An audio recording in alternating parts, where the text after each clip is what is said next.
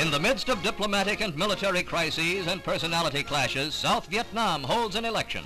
According to President Ngo Dinh Diem's government, almost 85% of Saigon's eligible voters and as many as 90% of those in the provinces turn out to cast their ballots for 123 members of the National Assembly. Other observers, however, say that since President Diem rules by decree under a national state of siege declared in 1961, there is neither much interest nor significance in the elections. President Diem and his brother and chief advisor, Ngo Dinh Nhu, arrive at the polls. Both Mr. Nhu and his powerful wife, who is now making headlines in Europe, were elected to the Assembly almost unanimously. Both were unopposed. Of perhaps greater consequence is the meeting with Ambassador Henry Cabot Lodge of Defense Secretary McNamara and General Maxwell Taylor.